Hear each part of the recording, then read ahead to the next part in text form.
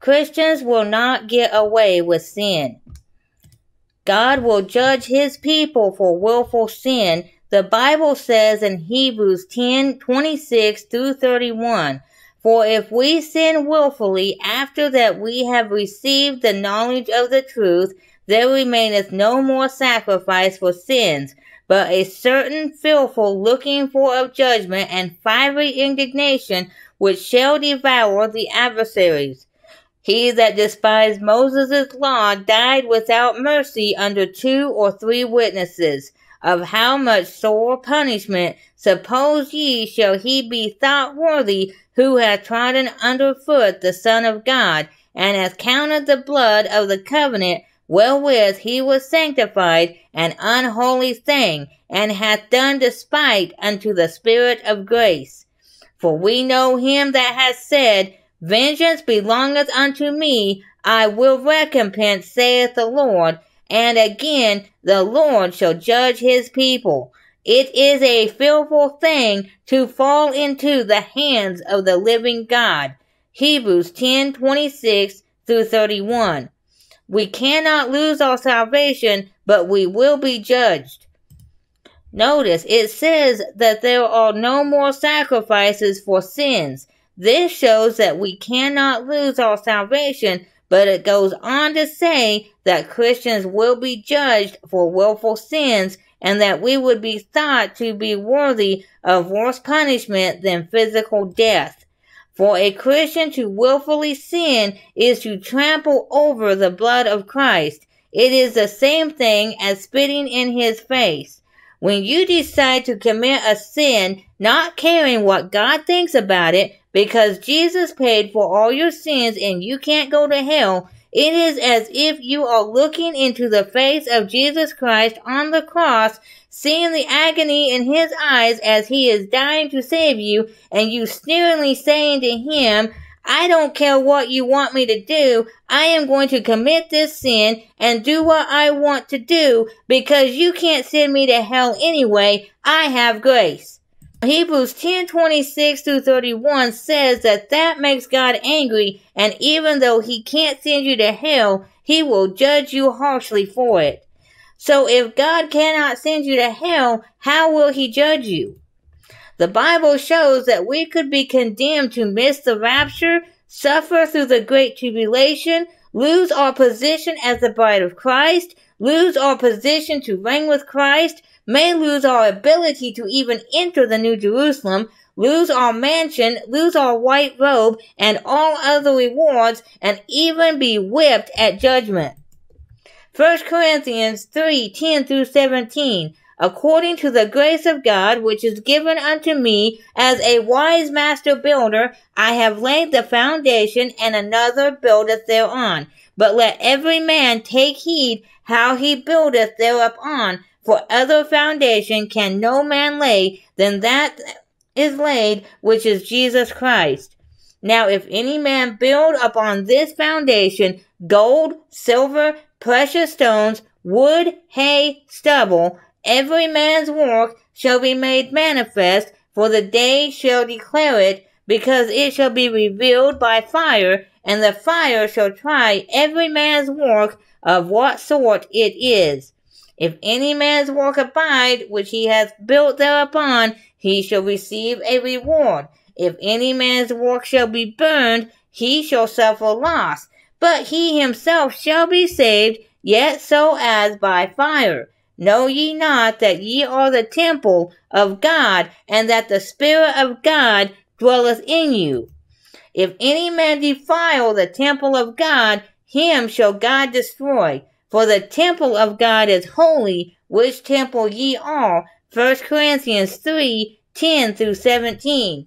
The Bible also says that we are not to commit fornication, because our bodies are God's temple. 1 Corinthians 6:15-20.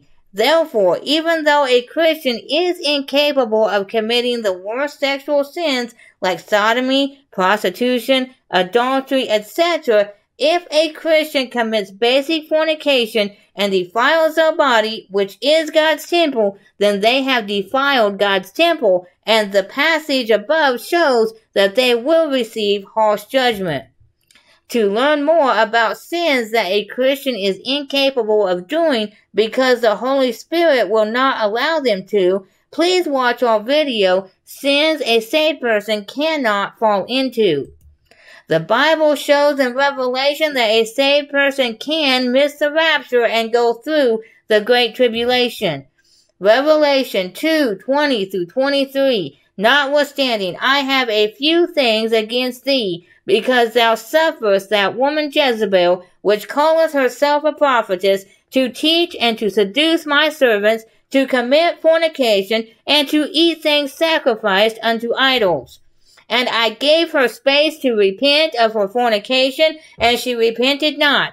Behold, I will cast her into a bed, and them that commit adultery with her into great tribulation, except they repent of their deeds.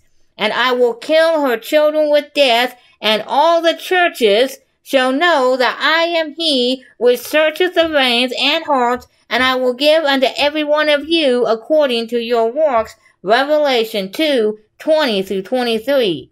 The eating of things sacrificed unto idols mentioned here is specifically speaking of the Catholic Mass, which mixes Christianity with ancient pagan rituals. You can learn more about this in our video, The Lord's Supper.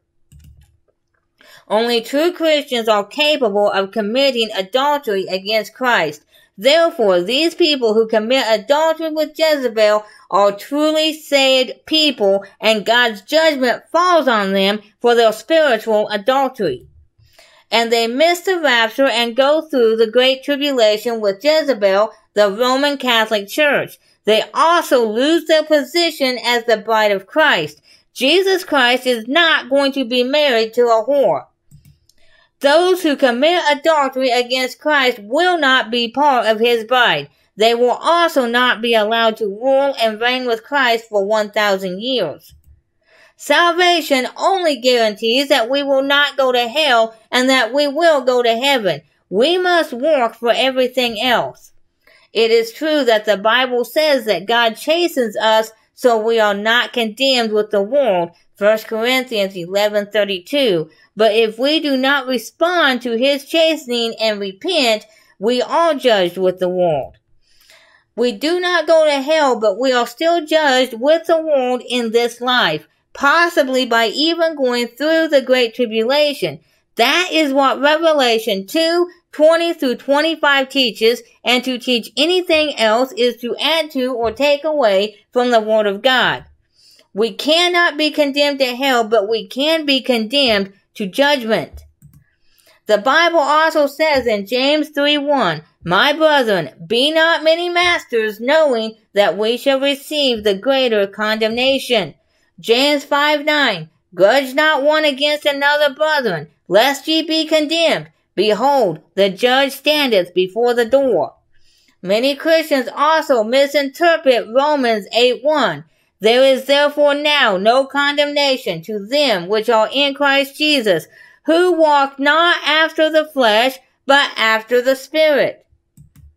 They say that if you are saved, you are never under any kind of condemnation, no matter what you do. That is not what this verse says. It says that we are not under condemnation if we are saved and we walk after the Spirit. No, we are not going to be condemned to hell, but we could be condemned to miss the rapture, suffer through the Great Tribulation, lose our position as the bride of Christ, lose our position to reign with Christ, may lose our ability to even enter the New Jerusalem, lose our mansion, lose our white robe, and all other rewards. Salvation only gets us out of hell and into heaven. We must work for everything else. Christians will not get away with their sins. However, we do not have to live our lives in fear of judgment. The Bible says in 1 Corinthians 11:31, For if we would judge ourselves, we should not be judged. The Bible says in 1 John 4:17 that we can have boldness in the day of judgment. Therefore, if we are seeking God's will and diligently trying to obey Him and repenting every time we sin, then God is going to be faithful and show us His will, and we will obey His will, and our judgment is not going to be harsh.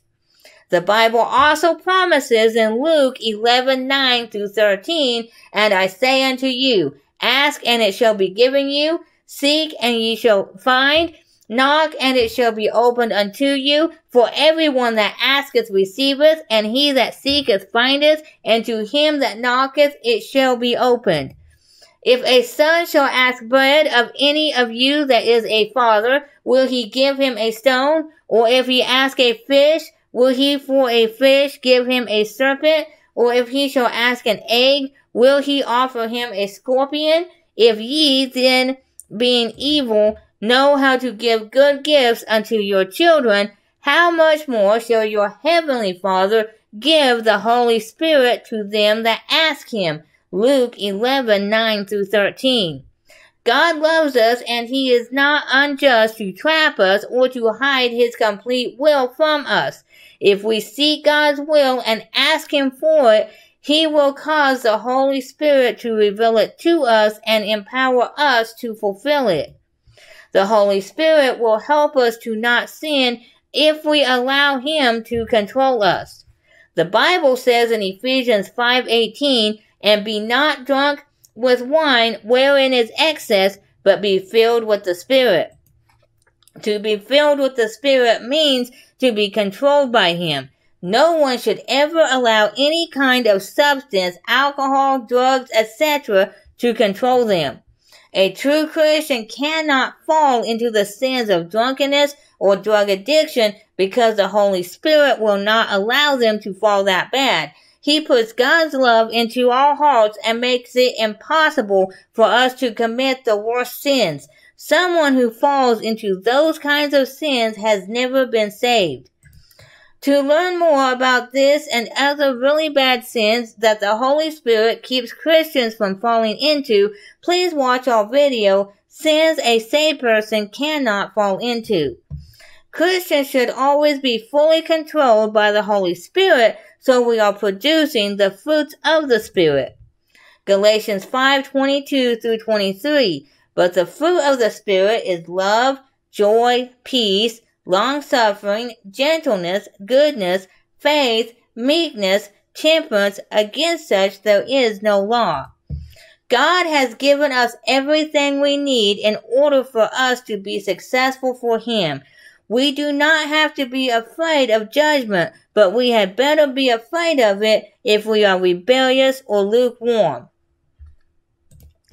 Again, a saved person cannot lose their salvation, but they will not get away with their sin either. God is holy and just, and He will judge us for our sins if we do not repent of them. To repent does not mean to just ask forgiveness, but also to sincerely pray and work hard to stop doing our sins. We must also go make things right with other people we have wronged as much as possible. We can never be sinless. We will always accidentally sin until we go to heaven. But our hearts can be pure to where we do not want to sin, and it is possible for us to never willfully sin, and that is what God wants.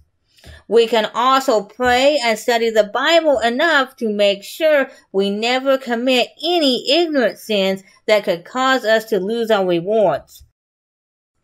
A person can receive all of the rewards at judgment, but they must be very diligent to pray, study the Bible, and obey God in all things.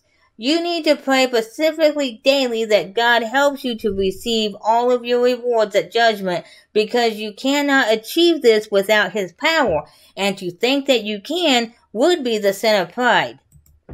Job never willfully sinned, Job 1:1, and he did not even have the whole Bible, the blood of Jesus, or the indwelling of the Holy Spirit to help keep him from willfully sinning.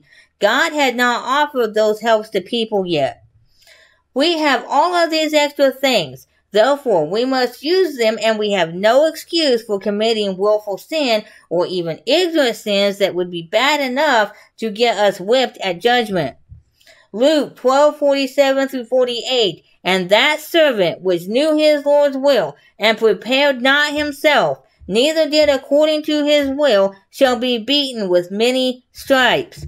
But he that knew not, and did commit things worthy of stripes, shall be beaten with few stripes. For unto whomsoever much is given, of him shall be much required, and to whom men have committed much, of him they will ask the more. Luke 12:47-48. And as I said before, salvation only keeps us out of hell and gets us into heaven. We must work for everything else. No one gets away with sin.